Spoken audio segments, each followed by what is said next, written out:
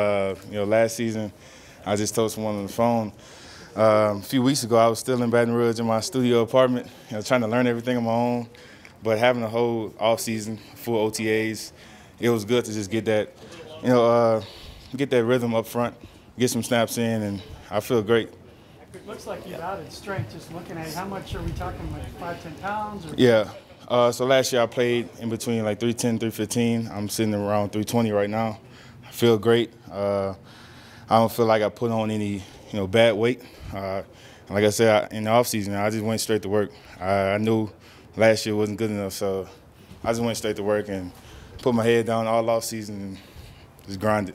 What was it about last year that you were making mistakes with that you don't think is going to be a problem this year? Just not playing physical enough. That was, not coming off the ball, fast enough, kind of hesitant, still thinking a little bit. And now this year, having the same offense, same guards next to me, we know each other. You just go out there and play. I know I put in time to learn what I have to do and learn the full picture of the offense. So now I can just go out there and play physical every snap and just get after it.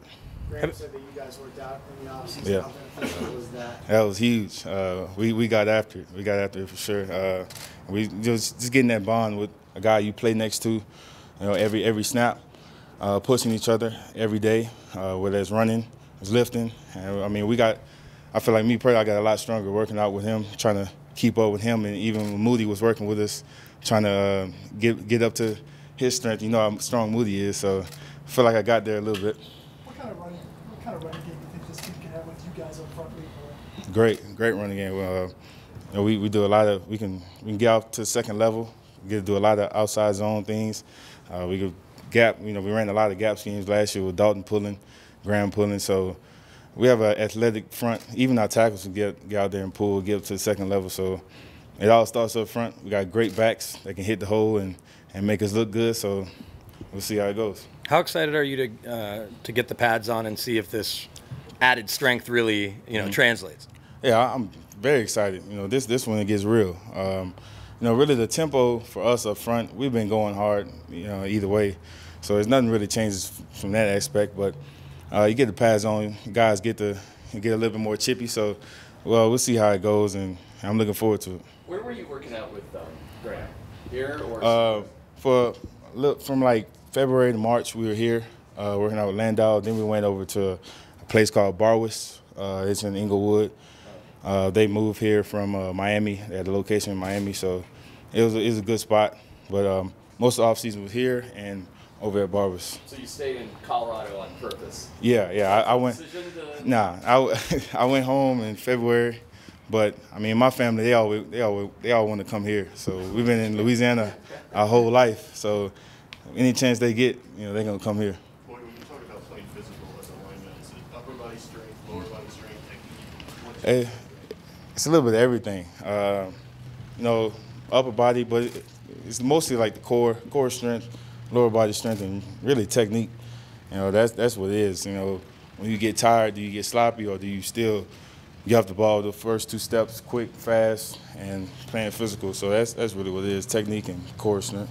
There was a play a few days ago where screen pass and you threw Alexander Johnson both ways. Does that kind of speak towards the physicality that you want to have? Yeah, that's what every offensive lineman wants, to get out there on the second level and do what you have to do, your job against those linebackers. And it was a play I ended up getting out. And Melvin set me up good and made me look good. So that's the plan. That's what we want to do. What does that feel like when you flatten him like that? I didn't. The rest of the team went crazy, but I didn't. I just worried about the next play. Let's get this next play in, man. Just keep executing. So I didn't really think too much of it.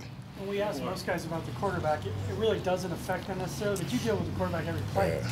Do you make an effort to have a separate relationship with each, or how does that go with you, Drew, and Teddy? It's not that big of a difference. The only thing, they have a little different approach in the huddle, and the cadence is a little different. But at the end of the day, it's our job to protect him and help him get the ball to his receivers and backs, tight ends we got. So it's not too much to think about. We just got to do our job up front. You said on Zoom a few weeks ago you weren't surprised they took away the minors in the third because of the way you played last year. Are you feeling better about your game now going into year 2 that you can hold them off? Yeah, I've like I said in the offseason, I totally expected them to bring someone in, whether free agency or draft, because what I did wasn't good enough. So I just look myself in the mirror and say I got to get better. And whether they would have brought another position in or what, I knew I had to get better. Unless for this team to take the next step, for this line to take the next step. So yeah, I'm feeling good. I'm looking forward to getting to these preseason games, going against different opponents, and seeing how we can do. Did that make your approach to the offseason, I guess, I don't know, easier to kind of manage, knowing that you had the mental side, down, or that you were ahead of where a lot of rookies might be, and it was just physical or mostly physical? Yeah, well, a big part of my offseason was mental as well. Not just learning, what I have to do, but this full picture of the offense, and that just helps me, play faster, go out there and just play.